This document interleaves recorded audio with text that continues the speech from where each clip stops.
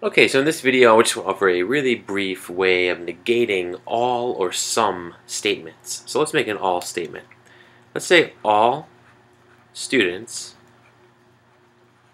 love green, the color green. This is our all statement. So all students love green.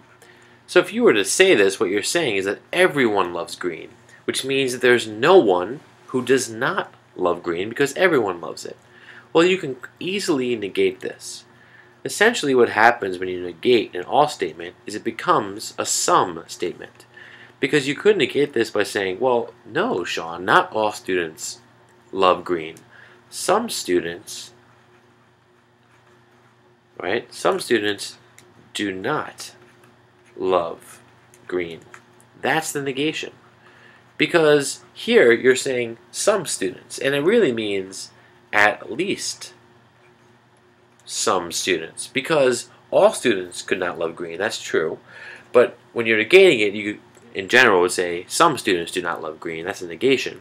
Now the some is not quantified. Some could be everybody in the group. We don't know how many it is.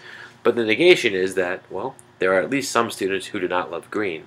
In a general sense, you can say that the students, let's say, represent A, and loving green is statement B.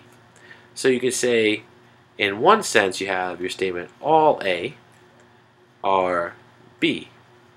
In other words, all students love green. The negation,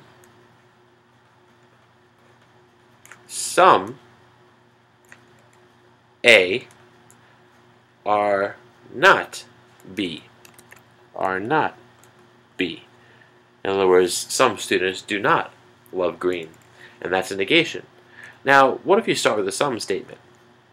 What if I started by saying, and this is the interesting part, I think, you say some students, right,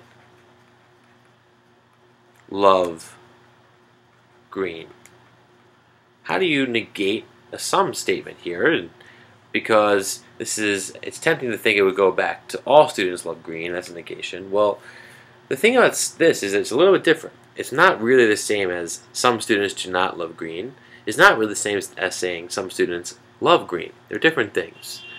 Here, the some statement, in fact, negates a little bit differently. It negates to a none statement, right? Love green.